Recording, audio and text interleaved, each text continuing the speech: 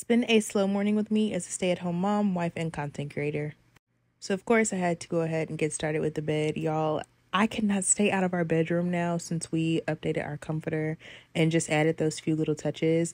I'm going to share another part to the video that I posted on yesterday, but I just cannot stay out of this room. I worked in here all day long and I'm obsessed.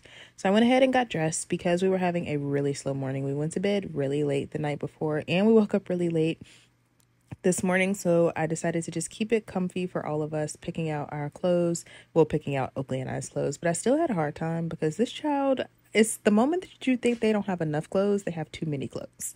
So I went ahead and got her and I's clothes out and then went ahead and got dressed while her dad got her dressed, and he was already dressed, so he had some time. And then I did my skincare. This is the proof that I be trying to gentle parent. Listen. Do not hit. Do not hit.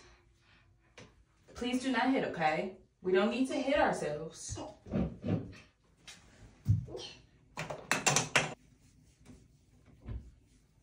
I'll come to you and do your hair, okay? Because the reason we don't want to do that is because, number one, those are bottles. If you open them or get them in your mouth, then what?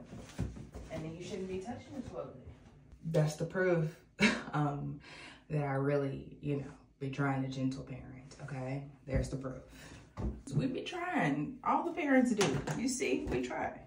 Granted, it's a 1-year-old, so I'm very lenient, but still, we be trying. Even though I'm still working on my approach, I try.